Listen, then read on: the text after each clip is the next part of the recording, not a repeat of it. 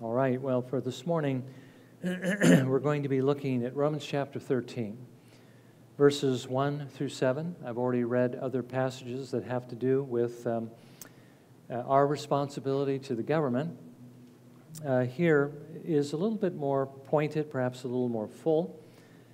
And again, remembering that Paul here is not talking about absolute subjection to tyrannical government and just do whatever they say. But we do need to remember that we still have a responsibility to them to submit to them, again, when they are exercising authority within the bounds of their God-given responsibility. Again, this is a huge subject, so we're only going to be able to just touch on it. But what I'm wanting to do is kind of cue us up or prime us for what it is we're going to be looking at this evening. So Romans 13, let me read for you verses 1 through 7. Paul writes, again through the inspiration of the Holy Spirit, "Every person is to be in subjection to the governing authorities. For there is no authority except from God, and those which exist are established by God. Therefore, whoever resists authority has opposed the ordinance of God, and they who have opposed will receive condemnation upon themselves. For rulers are not a cause of fear for good behavior, but for evil. Do you want to have no fear of authority? Do what is good, and you will have praise from the same. For it is a minister of God to you for good. But if you do what is evil, be afraid, for it does not bear the sword for nothing. For it is a minister of God, an avenger who brings wrath on the one who practices evil. Therefore, it is necessary to be in subjection, not only because of wrath, but also for conscience sake. For because of this, you also pay taxes. For rulers are servants of God, devoting themselves to this very thing.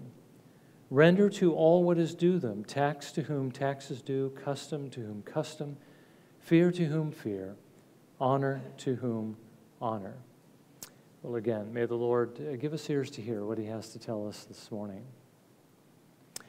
Now, last week we were reminded that God planned not only to save us, but to make us like his Son. You know, we don't want to forget, of course, what we've seen from last week, and what we're going to see this week is going to be a part of this. But remember that the Lord has chosen us and saved us, that Christ might be the firstborn among many who share his character. And I want to emphasize that because there are many today who say that he's saved us just because he loves us and doesn't want us to perish, and really has no other plan than just simply to make us happy throughout all eternity. But while we're on earth, he really doesn't have much of a plan for us at all. And I can say that because I was schooled in a college that actually taught that. But he does have a plan to transform us, a plan to make us like Jesus, and to do that while we're on the earth. Now, we have to think about what Jesus was like, because that'll help us align with God's plan for us. When we read the Gospels, we see that Jesus walked in a very close communion, constant communion with his Father every moment of every day. That his every desire, his every thought, his every word, everything he did was to love and honor the Father. Now, this is why the Lord gave us his Spirit, that he might create this same kind of love in our hearts so that we might begin to do what Jesus would do, that we might become more like him, that we might live as he lived. Now, we also considered that in this process that the Lord has not only given us his Holy Spirit, but he's given us his word, and he's given us the other means of grace, means by which we can have communion with him. What we need to do, and again, it's not something that happens automatically, but there is something we need to do. What we need to do is spend more time with God. Because the more time we spend with him, the more we will be like him. And we saw last week, that's the reason why he gave us the fourth commandment. The fourth commandment gives us time. The Lord's Day, the Christian Sabbath, the first day of every week, our Lord calls us to set aside our work and our amusements and to spend the entire day with Him. That's the purpose of the day. Remember last week we saw Puritan piety and how the Puritans were seeking to promote piety in the British Empire. They realized that the Sabbath was very integral to this, and Dr. Godfrey pointed out that with the breakdown of the Sabbath in our culture, Bible knowledge and personal piety has really gone way down. Okay, time with God equals becoming more like Him. We need to spend time with Him. But we also saw that the Sabbath day is really just the beginning.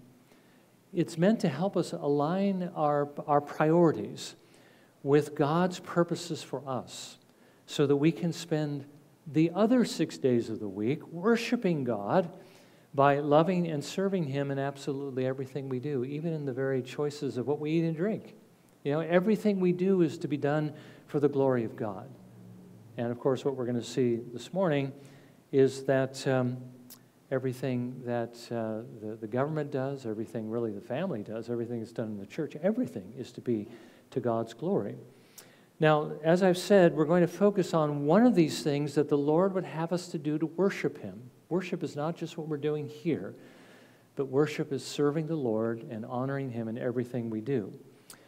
So one of the things He would have us to do as a part of that totality of worship is to submit to the civil magistrate, because this is one of the ways Jesus exercises His rule.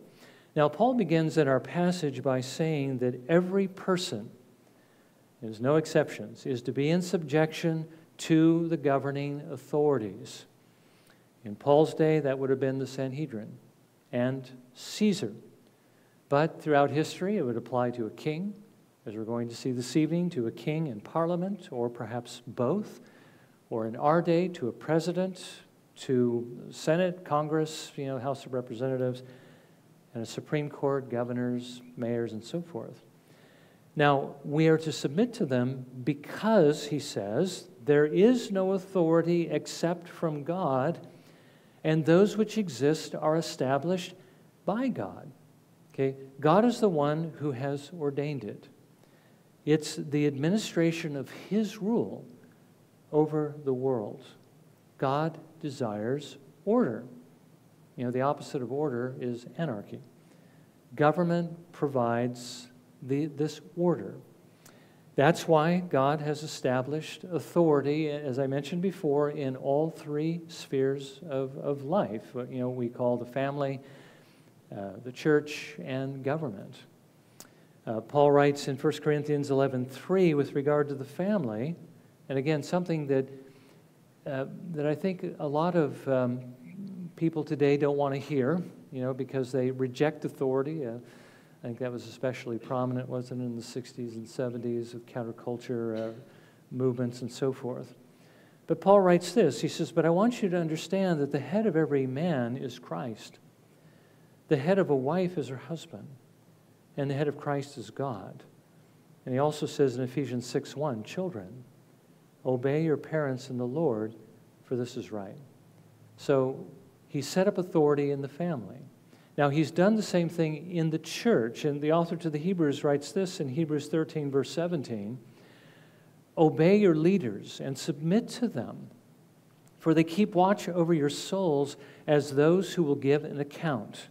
Let them do this with joy and not with grief, for this would be unprofitable for you." And in the state, as we've just read in our passage. Now, let me just say this. God intends authority as a blessing, that those who have it are not to use it to tyrannize. They're not to use it to enslave, but rather they are to use it to serve and to be a blessing, to protect and to care for and to minister to those under their authority. Jesus is the example of this, isn't he? Because Jesus is the one who is the Lord. He is the authority. He may not have been exalted over all the kings of the earth in his state of humiliation, but he was the master over his disciples. And how did the master use his authority? Well, he used it to minister to his disciples, to teach them, to protect them, even to serve them. And think about how the Lord uses his authority even now in heaven, that he is exalted over all kings and all lords. He uses that authority to serve us. Okay? His example, that is what he intends for us to do with any authority that he has given to us. And of course, it's not difficult to submit to authority when that authority is being used for our good, when it's being used to minister to us. All right, now secondly, because God has ordained this authority, and again because of its purpose, if we refuse to submit to it, Paul says, we're refusing to submit to God. Verse 2, therefore whoever resists authority has opposed the ordinance of God. He goes on to say that if we resist it, there will be consequences. And they who have opposed will receive condemnation upon themselves. And Paul means by condemnation here not damnation, but what he means is judgment. There will be punishment. And we'll see what that is a little bit further in the text. But then Paul gives the reason for why we should submit to it, and the reason why there will be punishment if we do not. And this is very key, and perhaps a little bit confusing at the same time, verses 3 and 4. For rulers are not a cause of fear for good behavior, but for evil. Do you want to have no fear of authority? Do what is good, and you will have praise from the same, for it is a minister of God to you for good. Now, like I said, that can be very confusing, because not every government that I'm aware of rewards good and punishes evil. I mean, would you say that was true of Nazi Germany, or Stalinist Russia, or even modern-day Russia, or modern-day China, or even our country? I mean, consider our country, how Christians are being persecuted for doing the right thing. Now, thankfully, a lot of them are being exonerated now by the Supreme Court, that they're doing things within their rights, but I mean, they have been persecuted for not making wedding cakes for same-sex couples that are getting married, or standing out in a life chain. You know, people might curse at you for doing something like that, and the government gets upset over the pro-life movement. So I don't think Paul is telling us here in this text what the government will do. I mean, what every government will do that's been instituted by God, but what he's, I think, telling us is what they ought to do, what God has ordained them to do. I mean, sadly, governors, kings, leaders are sinners, and they do abuse their power. Now, that they should reward good and punish evil also tells us that there is an implied standard by which they should be governing, okay? Not by the world's definition of what is good and what is evil, but rather by God's definition, what God says in the Ten Commandments. Have you ever heard of the book By What Standard? By Greg Bonson. He's basically arguing in this book that there has to be a standard of right and wrong. And that standard can't be what man imagines. I mean, because what they imagine is dishonoring to the Lord. It has to be what the Lord says. And he gives us, again, a summary of that in the Ten Commandments.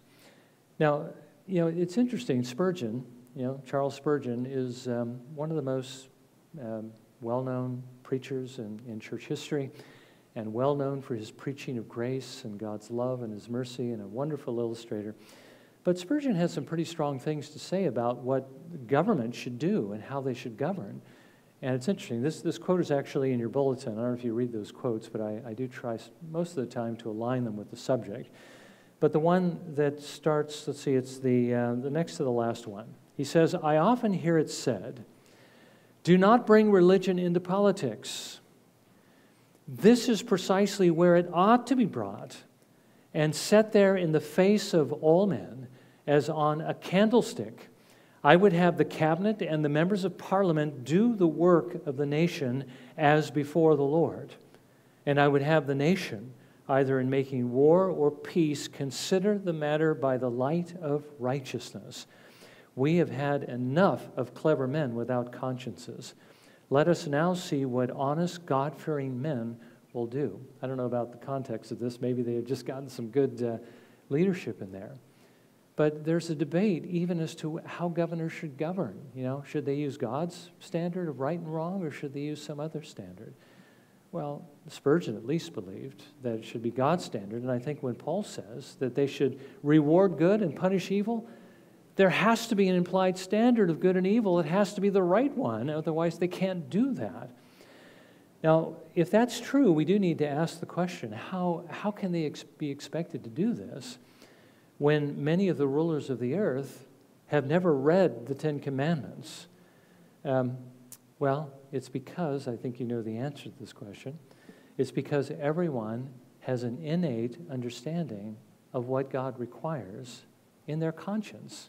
Conscience means with knowledge. That knowledge is innate knowledge that God gives to us by virtue of the fact that we're created in His image.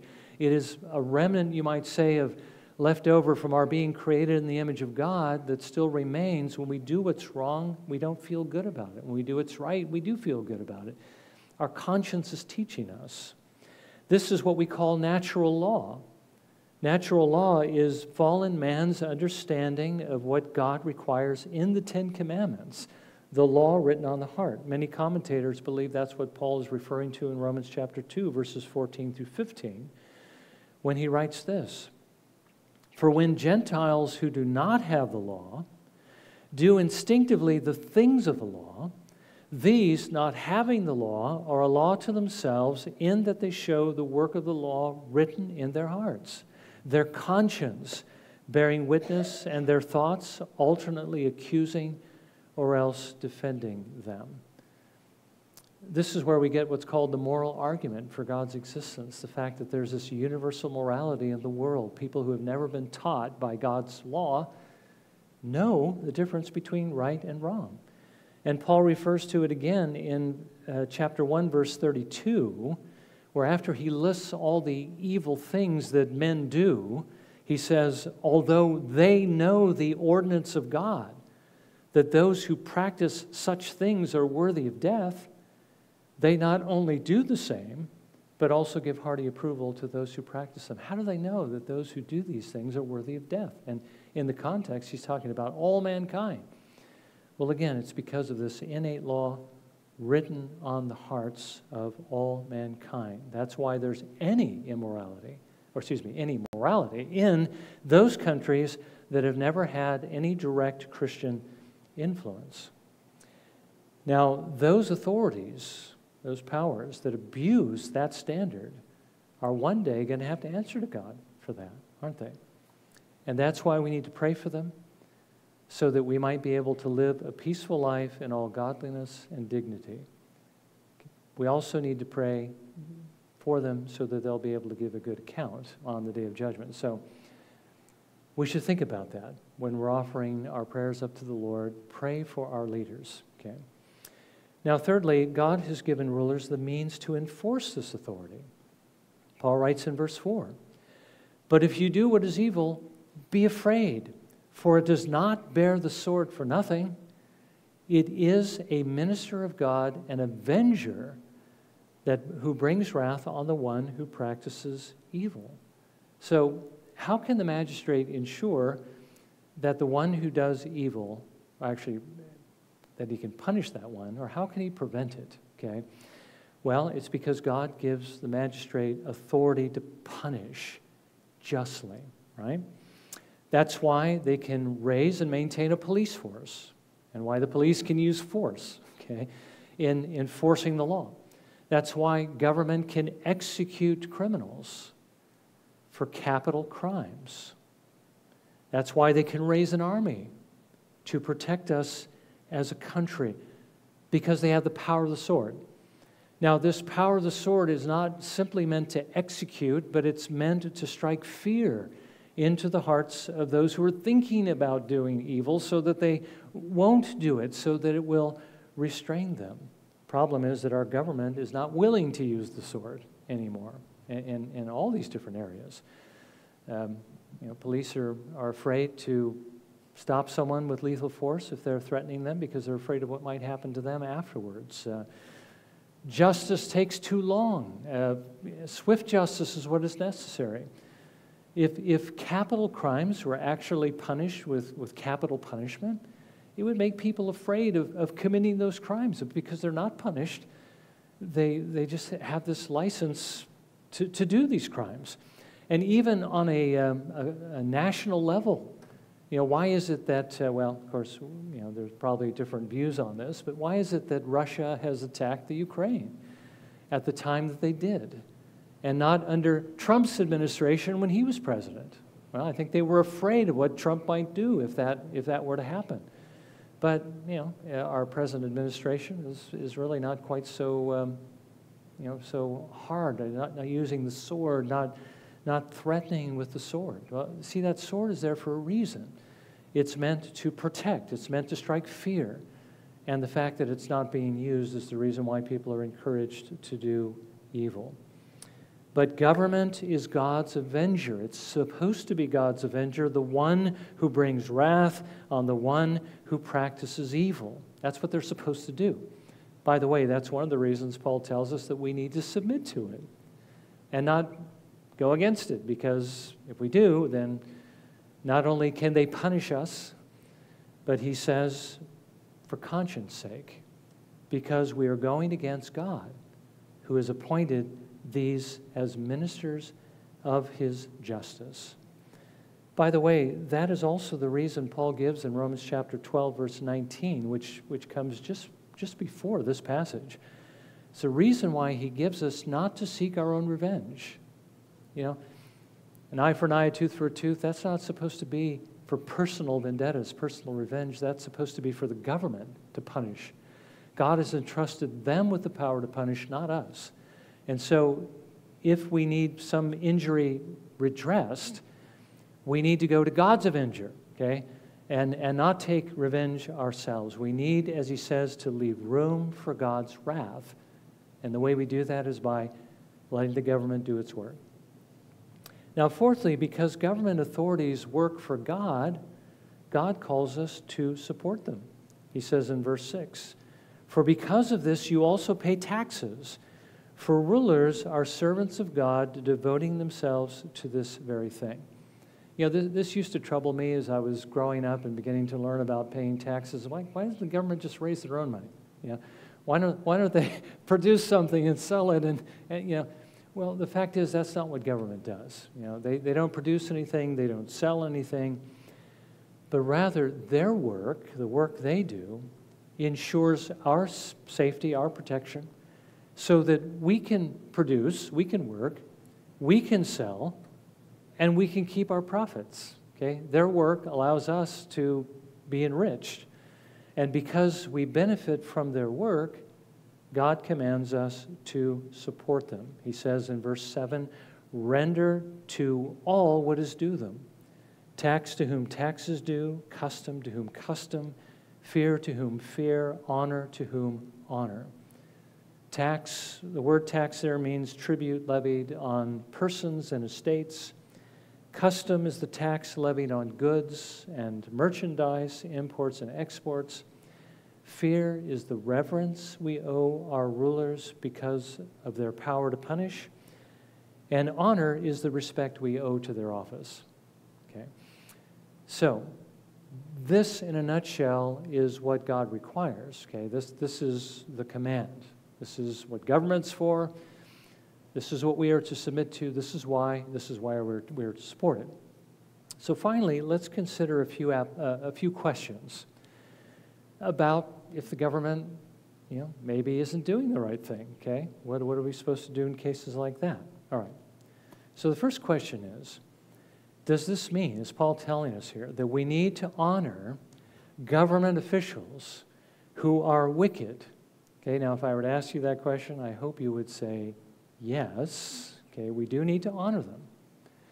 Jesus says, render to Caesar what is Caesar's, and part of what we owe him from these other passages that we've read is honor.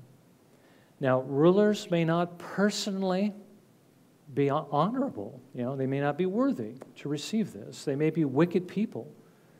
In that case, we need to pray for them. Because who ultimately has the hearts of all rulers in his hands? God, he's the one who turns them whichever way he wills, okay? We need to pray that God would turn them in the right direction. But even if they're going the wrong direction, we still need to honor them for their office. Okay, then second question. Secondly, does that mean we need to submit to them in absolutely everything when, let's say, the magistrate is evil? No.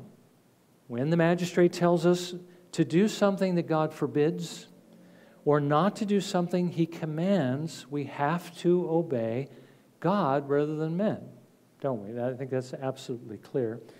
When the Sanhedrin, remember, told the apostles no longer to teach or preach in the name of Jesus, they said we must obey God rather than men. And they went out and continued to teach and preach. By the way, that applies to all three spheres of authority. No one has the authority to tell you to do anything against God's will. You must always obey God rather than man. Now, thirdly, and here's the million-dollar question, may we overthrow a government if it becomes too corrupt? That's, you see, the question that's often raised about the Revolutionary War. That's how this nation became a nation. Did we do something that was ungodly when that happened? Should the American colonies have declared independence from England? Another example, for tonight's purpose, what should we think about the English Civil War? I hope you're familiar with that because it's a very interesting time frame. Was Parliament right to declare war on King Charles I? Were they justified in executing the king for the crimes that he committed against the English people both before and during the wars? Well, how do we answer a question like that? Well, here's how it has been answered. Samuel Rutherford, in his book Lex Rex, or The Law is King, okay? The king isn't the law, but the law is king. He argues that kings are subject to the law, and they may be overthrown if they violate their God-given mandate. Interesting, isn't it? Because it sounds to me like Paul is saying that the governors or the ruling authorities should reward good and punish evil. Now, that means it has to be operating according to God's standard. If it's not, if it's tyrannical, then Rutherford is arguing it can be overthrown. But who can overthrow it? You see, here's the real important question. Some might argue that anyone could just raise up a rebellion and go against them, but not John Calvin. I don't think Rutherford would say this either. If rulers disregard the law of the land, okay, and the law of the land should align with God's law, king needs to uphold it. Parliament needs to uphold it. Our leaders in this nation need to uphold the law and stop disregarding it, okay? If they disregard the law of the land, if they tyrannize their subjects, they may be overthrown, Calvin argued, by another lawful authority, okay? Not just anyone, but someone who has authority, okay? That's why we're going to see this evening the Puritans favored decentralized government. Maybe that sounds familiar to you because there was someone who actually sadly passed away during the COVID epidemic, but somebody we're very familiar with, Mike Winther, who argued that our founding fathers gave us a decentralized government. They divided the powers so that if one went astray, the other one could bring it back, into alignment with what it should be. That's what the Puritans favored. So that if one authority became tyrannical, the other could call it to account. And by the way, this may be why so many of the Puritans were Presbyterians. Presbyterianism, of all the church governments, has accountability. It's sort of decentralized, you might say, in a certain way. There is another body that can call someone who's getting out of line to account and get them back into line. That's a good thing, because we all need accountability. As a matter of fact, as members of a congregation, members of the body of Christ, we're actually supposed to encourage and hold each other accountable. Husbands and wives hold each other accountable. Because it's so easy for us to go astray. Okay. Well, Parliament was an authority. There were the Lords, and there was the House of Commons, and the House of Commons, I understand, were elected to those positions by the people, but they were a representative government, but they were an authority. And they fought against Charles I because he was exercising an unlimited and tyrannical power over the rights of the people. He was not upholding the law. So if Rutherford's right, if Calvin's right, if Paul's right, okay, the law is king. That means God is king. Christ is king. This king is accountable to Christ. And if he's not obeying Christ, there has to be a power that can hold him accountable. And in this case, it was Parliament. And Parliament is an authority, isn't it? It's a ruler, it's a governor. Now, what about in the case of the Revolutionary War? Okay, well, the Continental Congress, made up of delegates from 12 of the 13 colonies. I thought 12 of the 13. Why wasn't it all 13? Well, turns out that Georgia did not send a delegate because they were facing a war with their neighboring Native American tribes, and they didn't want to jeopardize any help they might get from the British, so they decided not to send a delegate. But this Continental Congress, which were the representatives of the people, the authority in the colonies, okay, they voted to declare their independence from England because they were being taxed heavily. And I understand that it's because the British had defended them from, it was the French-Indian Wars, and that costs a lot of money, and so they were, trying to, regain that revenue. But also I understand there was, I guess the taxation on their tea, right, the Boston Tea Party and that whole thing. But because of this heavy taxation, without having any say in how these taxes would be used, does this sound familiar? Okay. They declared independence from England, and when England attacked, they saw that as tyranny, and they defended themselves. Okay?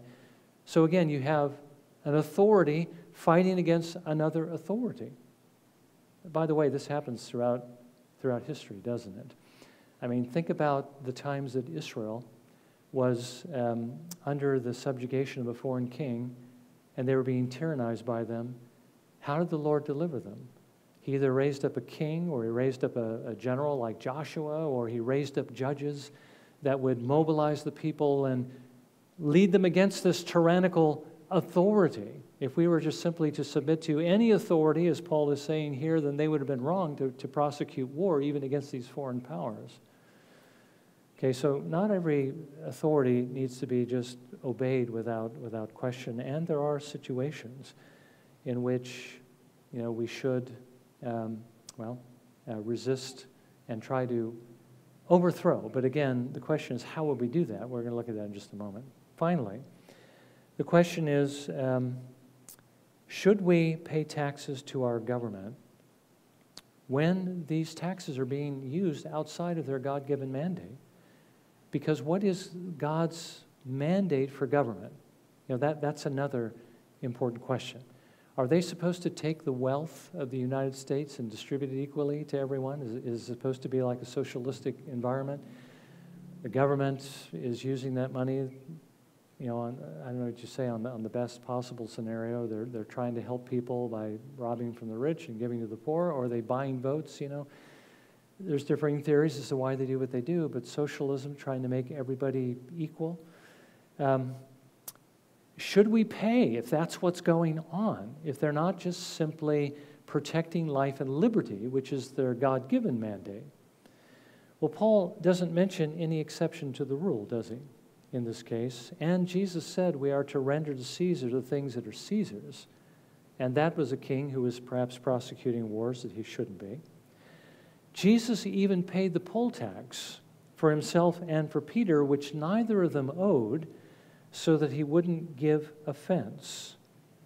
Well, that taxation was unjust in those days, but they were still called to pay those taxes. By the way, taxation today is unjust, perhaps even more so. And the taxes are being used for things that they shouldn't be used for, even as they were in those days. But we still need to pay them. although take whatever breaks we can through the law, when you go to your, tax guy. Okay, but we should pay for them, but at the same time, we need to remember that we do have recourse. We have certain recourses that Paul didn't have, that, the people of England perhaps didn't have, although they did through Parliament. And they did have one that we do have. Our first and most powerful tool that we should use for unjust taxation and ungodly leaders telling us to do ungodly things is we should pray for them. Pray that God would move the hearts of our leaders in the right direction, to do what is right. Pray that he might put down one leader and raise up another. I mean, what's this rod of iron that Christ wields during the time of his rule on earth, except to put down one and to raise another? That might be referring to nations, but it can also refer to people. And we do need to be concerned, because if God has destroyed nations before ours for their evil, like he did Rome and many others, he can do the same thing to us. We need to be praying for our leaders. Secondly, we do have avenues to address these things that, again, were unheard of in Paul's day. We can vote. I don't think Caesars were voted in. We can lobby. We can petition. We can contact representatives. Sadly, that often does no good, because the representatives already have their hearts set on a particular course of action. We can even run for office, okay? But we should use, we can also do rallies, right? But we should use these God-given ways to curb the evil of our government and bring things more into conformity to God's will. Some would argue that states can also hold the federal government accountable, and I think they should do that. The South tried to do that in the time of the Civil War. That didn't work out terribly well. But it's still something that should be done, and I think that's the reason why our government was set up the way it was to begin with, was there would be that accountability, states and federal government. But let's also remember that when we pay our taxes, okay, we're not responsible for how the government uses those taxes, are we? They're going to have to give an account to God. We just simply need to be faithful in what the Lord tells us to do in this regard, so that we can give a good account. We need to pray for them that they might, but we need to realize for us to give a good account to the Lord, we still need to pay our taxes. We need to obey the law, okay? That is what our Lord would have us to do. So, again, as we think about this, let's pray that God would give us the grace to be able to navigate through, these differing things that we've just heard this morning. There is a real honor we need to give our government, but remember, they are limited.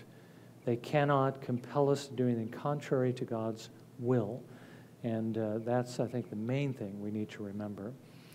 Well, let's bow for a moment of prayer, shall we? And let's not only pray that God would give us wisdom in how to respond to this, but that he would prepare us also for the table.